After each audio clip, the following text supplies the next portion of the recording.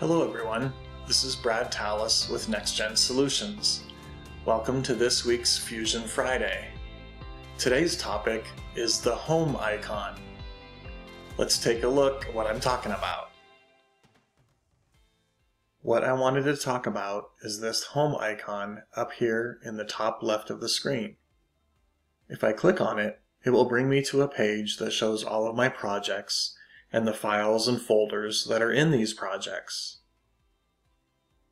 Looking at the left side here, you have the option to select which team you want to use.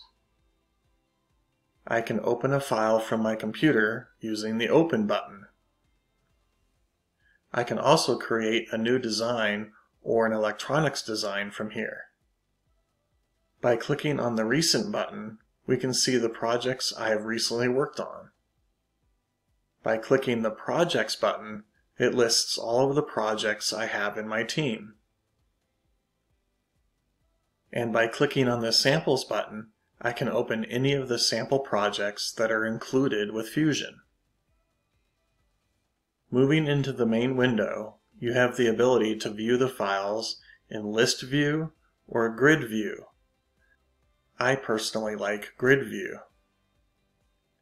If I click on the Projects option on the left, I can see options to create a new folder, upload files, or even leave a project if necessary. We can sort the project by name or by date modified. Click on the up or down arrow to sort ascending or descending. By clicking on the filter icon on the right, you can filter by date or by file types.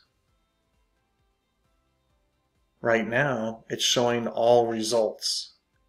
If I click on the last 7 days, you can see it is only showing the wall switch, which I worked on this week. If I change to the last 90 days, more files appear. Let's filter those by file type. I'll select Fusion Drawing, and now it is only showing the drawings I've worked on in the last 90 days. Press the Clear Filters at the bottom to reset the filters. I really like using the search function here. I'll search for switch, and it returns a bunch of different files with the word switch in them.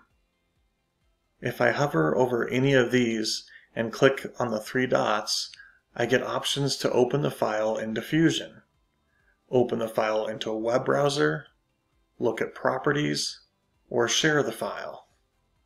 I'll select Open, and you can see that it opens the file into Fusion.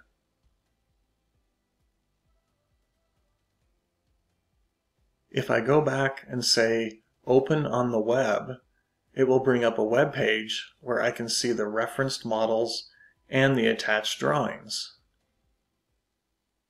I can also look at the bills of materials or even view the assembly in the web viewer.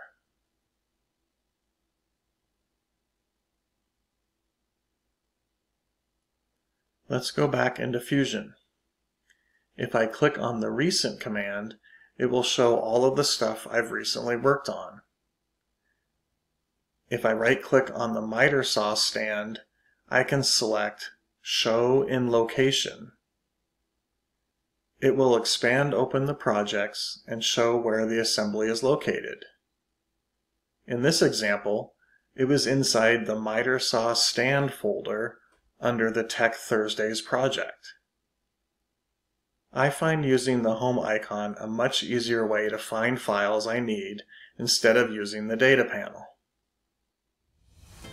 So, give the home icon a try and see what you think. I look forward to seeing you on the next Fusion Friday. Thank you.